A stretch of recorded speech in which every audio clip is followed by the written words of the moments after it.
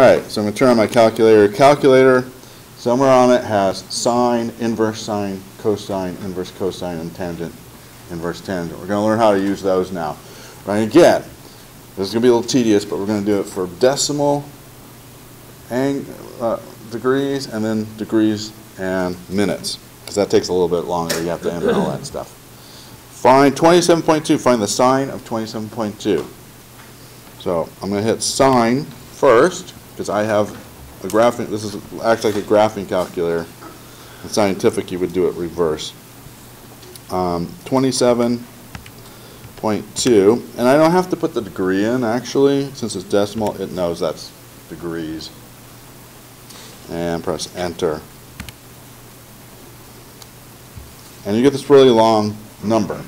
We're going to round that to 40. Let me write down, just in case we need a reminder of how to do rounding. 0.4570979727. We want to round to the 4th decimal place.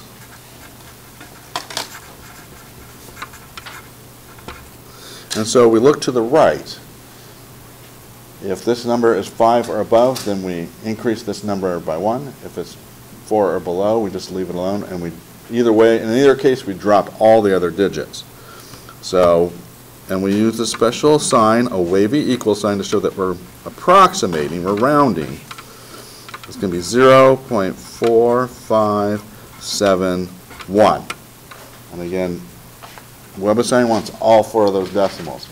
Don't give it too many. If you give it 5, it's probably going to count it wrong. So just exactly 4. Yeah, it's, well, you know, there are, the trade-offs are worth it. It's great technology, but it is a little bit unforgiving. All right.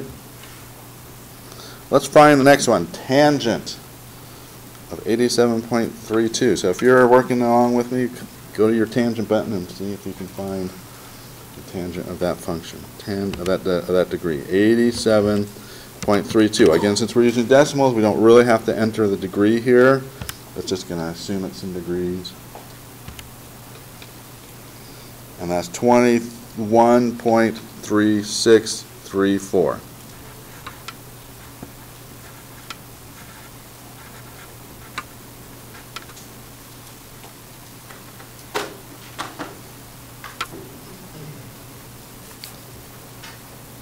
And now, the secant function. Secant of 48.62 degrees.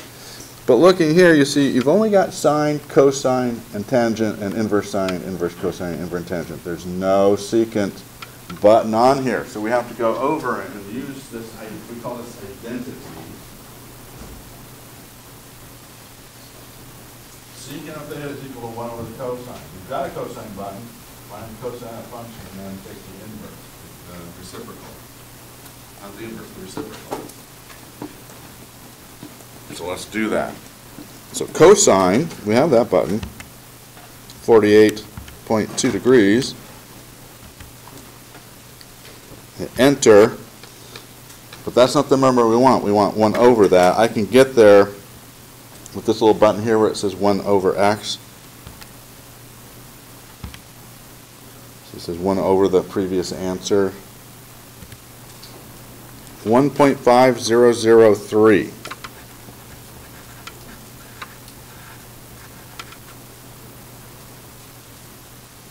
And just leave off the rest of it. We're just going to 4 decimal places.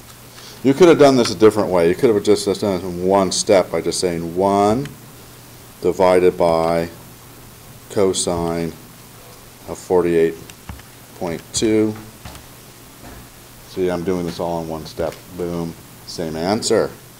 Nice. Any questions? Yeah. On my calculator, I've been getting like different numbers than you for all of the things. Like for the sine of 27.2, I got 0.892. It's the degrees for the. Yeah. So probably what happens, you're in radians instead of mode. Yeah. So it says degree right here. So you would go to mode, and the very first one usually is degrees, radians, and gradient. Like I said, we're not going to do the gradient. I don't think we're going to do the gradient. That's just a mind bender. But this would be radians. We'll do that next. And you want degrees for now. Make sure your calculator is in degrees. I should have done this first, just to not leave the rest of you behind. And also, while we're on it, I'm in what's called math print mode instead of classic. In classic mode, those conversions from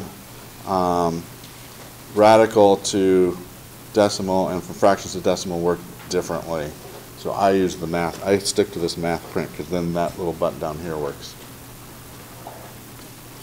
And then whenever you want to get out of these, this is a quit button right here, so do second quit to get out of there. And you're back.